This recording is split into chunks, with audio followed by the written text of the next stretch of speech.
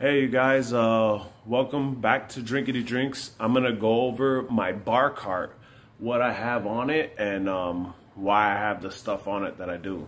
So here's the cart. Let me get you a better view real quick. So there's the bar cart, and everything is pretty much essential or things to use more often than not. So at the top you have your normal bar essentials, the mixer, you know, all that stuff. Bitters, those are most popular too, especially for old fashions that I use.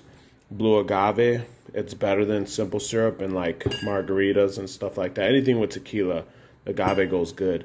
I have some more bitters, grenadine, a little bit of absinthe because I don't use much, but sometimes to accent certain cocktails. Campari, everybody knows what that is. Mixing glass. Down here you put all your wine and stuff. I'm not a big wine person, so I only have one wine. It's peach flavored wine, which is fine. I don't mind the flavored ones. I'm still not really a wine person. Here I got my whiskey cocktails book. It's a very nice book with really nice cocktails. I mentioned them before. It's a really nice book. And also the cocktail codex, which has, I mean, this is like the freaking cocktail Bible. There's just so much, shows like the origins of drinks and stuff. In the bottom, again, more mixing type things, you know, liqueurs, blue curacao, triple sec, this raspberry, which I haven't used yet. It's supposed to be really good. I'm gonna use it for some gin drinks I'm gonna make. I got some rum back there, Kenichi rum, Maker's Mark, Gentleman Jack.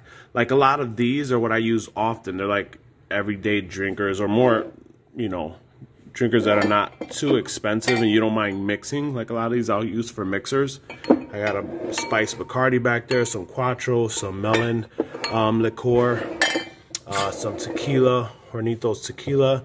This is my infinity bottle with just a little bit of whiskey because I'm tapping into it. I don't even let it get too high. I'll pour some in a cup and make a mule out of it. Here's a little bit of cachaça left, not too much. That's about to be gone soon. Maker's 46. I love this. This is like a premium go-to more often than not whiskey, and some Absolute Lime. So yeah, that's pretty much it and what you can find almost all the time on my cart. That was my cart. I'm interested in hearing what you guys think. Am I missing something on my cart? Should I have other stuff? I don't know of too many other things that I need. I got a lot of other mixers and stuff. They're in the fridge, like vermouth and stuff like that. But that's just stuff I keep on my cart. So hope you enjoyed it. Wouldn't mind hearing about your guys' carts. If you got any special things, or maybe you got nothing but Pappy Van Winkles on them or something. So until next time, drink with someone you love.